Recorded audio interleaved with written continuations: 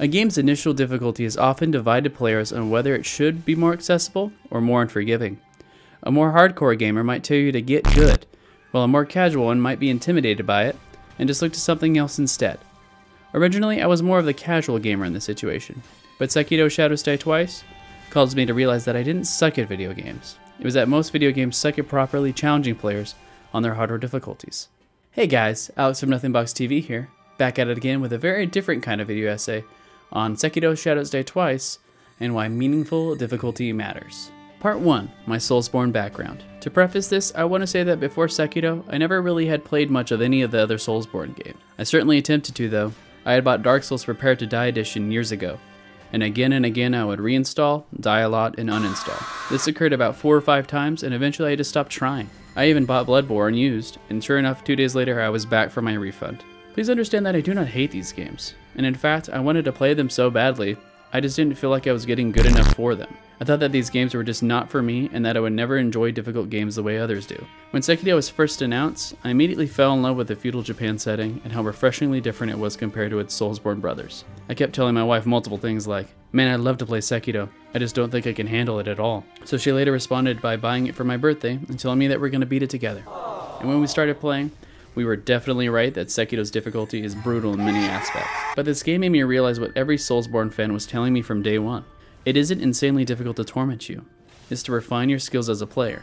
And without that, you wouldn't learn anything at all. Sekiro caused me to realize why I played most games on normal or easy. And yeah, I'll definitely admit it. Part of it is certainly because I didn't feel like challenging myself. But I also felt that harder difficulty modes in most games are an obvious afterthought.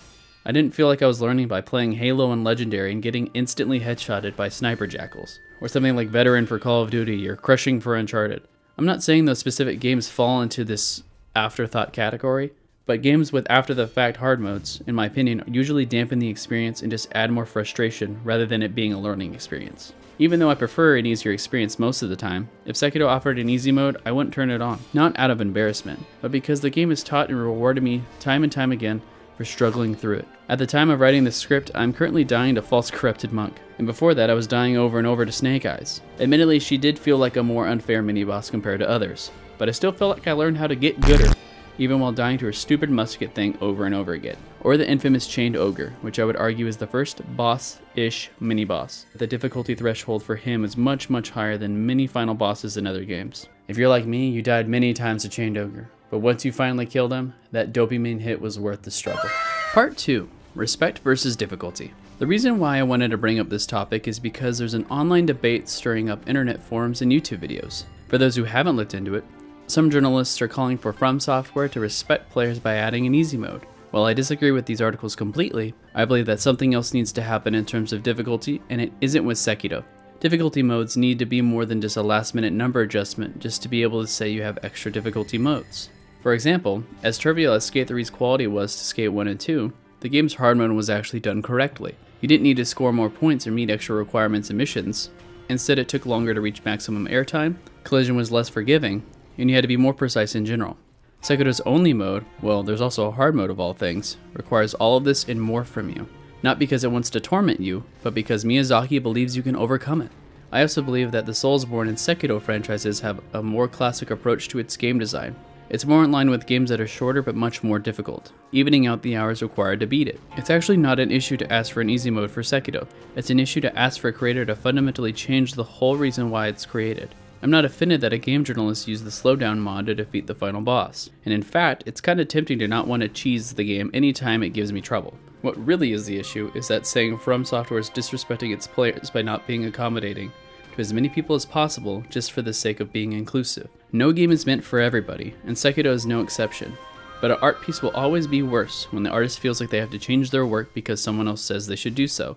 Game developers and journalists should look towards these games as examples and not problems. Not because of its aneurysm-inducing gameplay, but because it doesn't hold back on the player. Not only that, you don't have to give the player a stroke just to get your message across. You just have to be genuine. Just like how in Spec Ops: The Line, it could have just been a generic third-person Call of Duty-esque style game. It does appear that way, but instead it psychologically challenges the player with a bleak take on warfare and moral choices. Difficulty doesn't always have to be about how quickly or brutally the player can die. Puzzle games are the perfect example of this, where the obstacle usually isn't someone trying to kill you. There are examples of unfair difficulty spikes in all genres, such as rubber banding AI in racing games, NPCs with aimbot level precision in shooters, ridiculous level designs in platformers. Unfair difficulty is unavoidable. So why do people demand an easy mode for Sekiro? I believe it's because they believe that they cannot enjoy it as is, and that they feel unincluded because of it. Before I played Sekiro, I felt this to some extent. I didn't blame the game though, I blamed myself. But that's where meaningful difficulty comes into play. I know I won't be that guy in the Sekiro subreddit who just beat their New Game 7 Plus playthrough without dying or taking damage. I'm the guy on the subreddit who made the post about how they finally killed General Gyobu. Gyobu? It's Gyobu, right? Are you Fujiyama? And then countless deaths later, they finally killed Lady Butterfly, and so on. This game is like hiking to the peak of a mountain, not a stroll in the park. And I believe that Miyazaki also believes that. And in fact, that analogy is perfect because when my wife and I walk through a park, it's quite lovely and reinvigorating. But we've also peaked a mountain, and I can't speak for my wife, but there were points where I was just okay with, dying. But the thing is that my wife was right. Getting to the top of that mountain was oh so worth it. But the thing is that mountain isn't going to make itself more accessible to you. Sekiro's difficulty isn't for everyone, and that's okay. Sekiro's gameplay works for me, but the other SoulsBorne games certainly don't. I believe that if you have the desire to play a difficult game, play it the best you can, and if you aren't successful, that's okay too. For all I know, I may never beat Sekiro, but I'm certainly still enjoying the pain, at least as of right now. I plan on killing the Sword Saint eventually, but I know I still have many miles of that dang mountain left before I get there. But you know what? I'm proud with how far I've gotten in Sekiro, with minimal cheesing.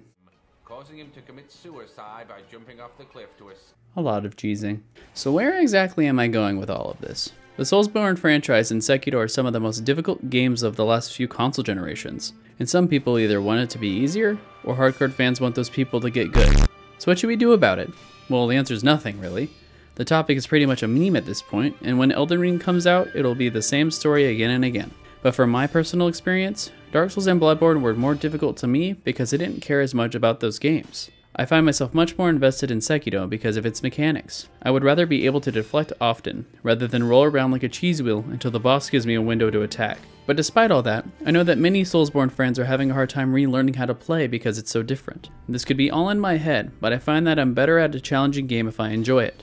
I didn't enjoy the SoulsBorne games, but I enjoy Sekiro. So Sekiro feels easier to me. At least it feels more comprehensible. So instead of blaming the difficulty or even yourself, ask yourself if you'd truly enjoy the game as is. If you'd find that this game would be as fun at any difficulty, then get it. But if you'd want it to be easier or not as challenging, then I would pass on it.